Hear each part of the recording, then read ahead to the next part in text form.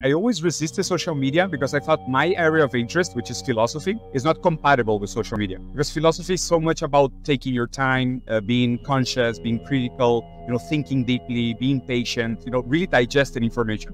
And content in social media is so fast, it's so microwave, it's so vague and banal and superficial. And I always felt, okay, so social media is not for philosophy. And for me, it was a really pivotal point where I found out that we can't resist the changes in technology. There were philosophers, and there's actually a text about it, that when textbooks were invented, philosophers said that it was the end of memory. They say that because we invented textbooks, people are going to stop remembering things because everything is written down. So I think this fatalist approach to life, where we see a new technology and we say, oh my God, it's over. Like AI, oh my God, artists are going to run out of business because AI is going to destroy everything.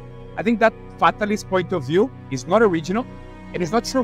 What we have to understand is that the medium itself is part of the message, but the content behind the medium is what is really important and is what we should strive to perpetuate and in a way keep relevant. So I felt if I can take the challenge to make philosophy relevant in social media, that's interesting for me. That's creative enough to challenge me and to take me into that arena. And I found it really surprising because at the beginning I felt, well, I'm always going to be niche. I'm never going to be big. I'm not going to be a relevant content creator in Latin America. And now I'm top 3 in Spotify in Latam, like millions of people follow me. And I'm talking about super strange, super niche conversation talking points. Hegel was a trending topic in Twitter for a month because of me. And nobody reads Hegel. That's insane. It doesn't make any sense. And I felt, well, so there's something behind this.